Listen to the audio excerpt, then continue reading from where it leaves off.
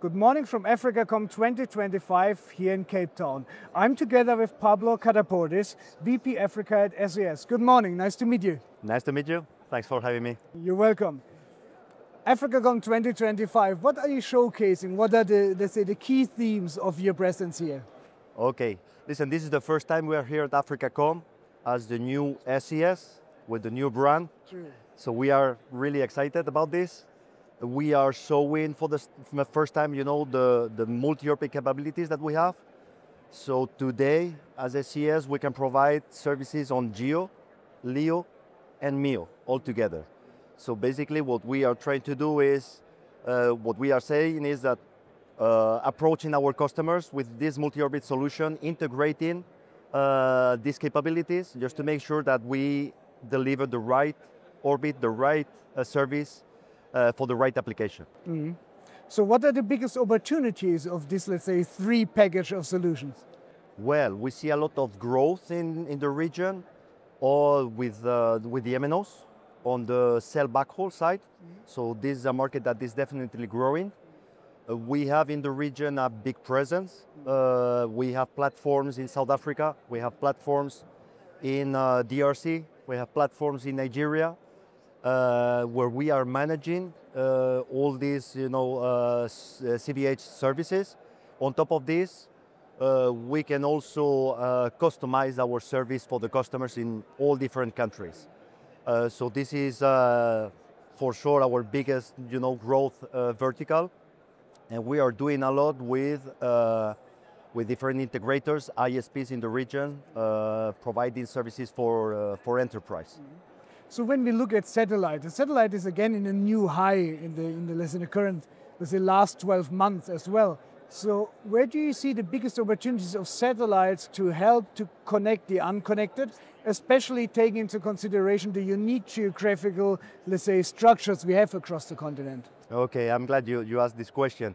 Listen, in terms of, this is one of our, main scope, connected in the region. And we are looking at digital inclusion. We have many projects in the region.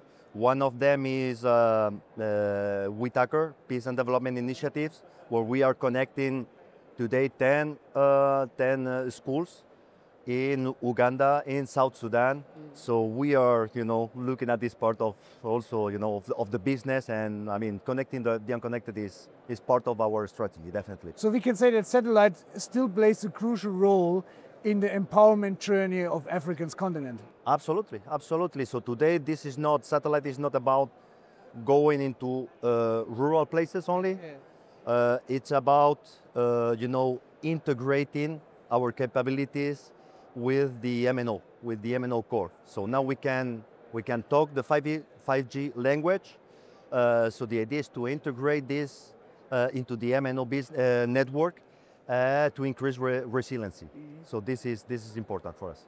So you recently got nominated from the WPDI initiative. Can you tell us a bit more about the nomination and what the impact you tried to achieve there? Absolutely. So we have several, initiatives just like this. This one is with Forest Whitaker. So Whitaker Peace and Development Initiatives, connecting schools in Uganda, yeah, and South Sudan. So yes, tonight we will have, we've been nominated to the Changing Lives Award. All right. So this is going to be tonight. We are really excited about this. We have fingers crossed. Absolutely, absolutely. We have other initiatives in this sense. We've been, with Max IQ, also a partnership here in South Africa. Okay. Just facilitating trainings. On the science, math, yeah, technology. Yeah. So this is part of our strategy and support that we want to provide in the region. So what is your perfect outlook for Africa in the next 5 years? I think what we want to do is to do more with the MNOs, to do more on the cell backhaul side of the house, is to do more to develop the enterprise business with our key strategic partners. Mm. And we see big opportunities, across the region, whether it's West Central Africa, the East and South. Yeah. So there is a lot of things that we can do. Not that we can also manage service, that we have hands on the ground, right, that we can provide, support. Yeah. this is important for us. One key word for us is also sovereignty. And this is why we are doing business for Africa in Africa. So local presence remains a key for your strategy. Absolutely. We have 3 different offices in South Africa, in Dakar, in Ethiopia. Yeah. We are monitoring our services from a NOC in the region. So absolutely, presence is key for us. Wonderful. Very insightful conversation. Thanks for your time. It was a pleasure. Thank you very much. Thank you. My pleasure. That was TechAfrica News from AfricaCom 2025. We can find more on techafricanews.com.